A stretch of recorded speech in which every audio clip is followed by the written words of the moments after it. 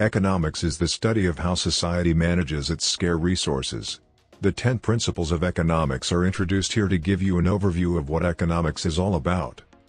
Let's say that there is a student thinking about how to use his time to study for a test. He can spend the whole day studying economics or psychology.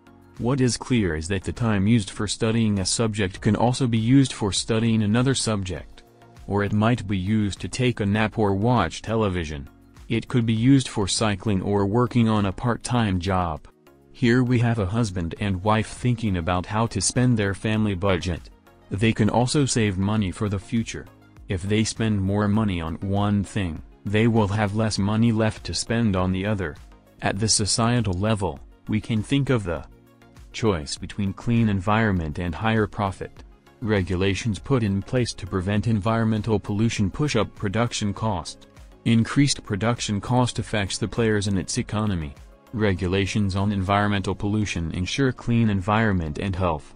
But it brings down the incomes of enterprises, workers and consumers. Bestseller of Economics. Principles of Economics Graphic Edition.